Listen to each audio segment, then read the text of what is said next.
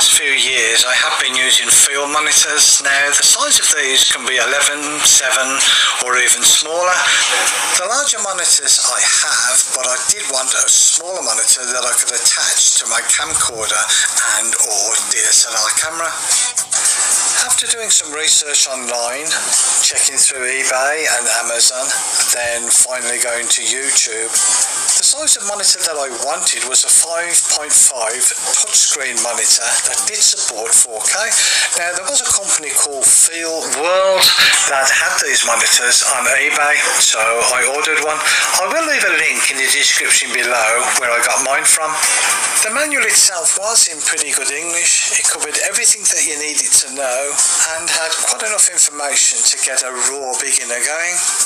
The monitor itself, the casing is approximately 3/4 of an inch in thickness, so all the in and out ports, SD card and connections to the quarter 20 were easily fitted on the outer edges. In the box you will find a sunshade. Now the sunshade comes in two parts. The first part is the frame that fits onto the main body of the camera, and the second part is the sunshade itself. This is held on using Velcro. The lightweight connecting arm that connects the monitor to the camera via the cold shoe is made from strong aviation alloy. The only lead that you are provided with is a normal HDMI to micro HDMI lead. Normally you are provided with these HDMI leads with your cameras, so you may have to use your own.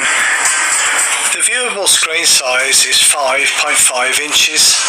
On the bottom of the monitor is the SD card slot, a DC 12 volt in, a quarter 20 and a headphone jack. On the left side you'll find the HDMI in and out, also a DC out 8 volts for cameras. On the top is the on off and touch control button, another quarter 20 and a menu scroll button. It was nice to see that you could power the monitor by a normal 12 volt DC supply. Also on the back was the F970 and E6 dual purpose battery plate. Before using the monitor for the first time you will need to remove the screen protector.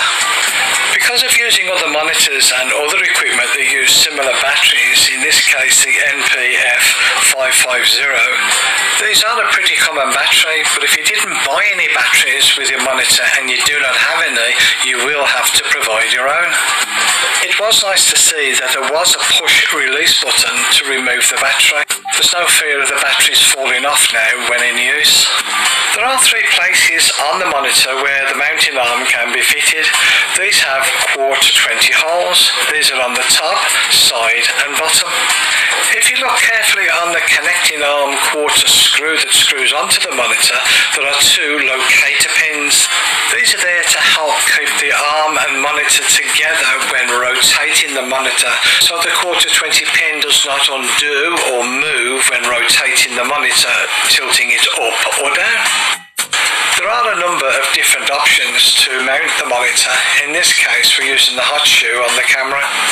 The monitor can be used facing forward or backwards depending upon your requirements. To switch on the monitor, simply press and hold the power button. Although the manual is only in English, when you power on the monitor it will for the first time start up in Chinese. To set it to English, select the second option down, rotate the wheel until English appears and push down on the wheel, which is a switch as well, to select the language. Everything from now on will be in English in all the menus and sub-menus. As I mentioned earlier, the only lead that is provided with this monitor is one that goes from a normal HDMI to a micro HDMI. This will fit mainly Sony cameras. In this case I'm using the Canon, so I've used a Canon lead that was provided with my camera. With the monitor switched on and the plug plugged into your camera and the monitor, switch on your camera and the image should appear as shown. You do have a lot of control by using the touchscreen, the brightness, the volume, and double tapping on the screen will bring up the menus. There is only a very small amount of of lag, nothing that would be of any worry to anybody. When you use the camera for the first time, the brightness is normally set at 50%, and as you can see, even at 50% it is quite bright, but you need to turn that up if you do go outside. If you want to fit the sunshade, simply fit the frame to the main body of the monitor first, then put the sunshade on using the Velcro. It will hold in place very securely.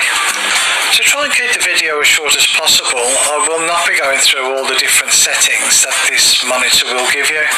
There are many videos on YouTube showing you how to do this, and a lot of them are very good indeed, well worth a search and watch. If you do want to see and go through all the specifications, I will put them in the description below. The only small criticism I have about the monitor is the screen is very reflective, very shiny. That would have been nice to have been matte. I have used the monitor on a few occasions now, and I must say I've been very pleased with it. I hope you found this information of use to you. Thank you for watching.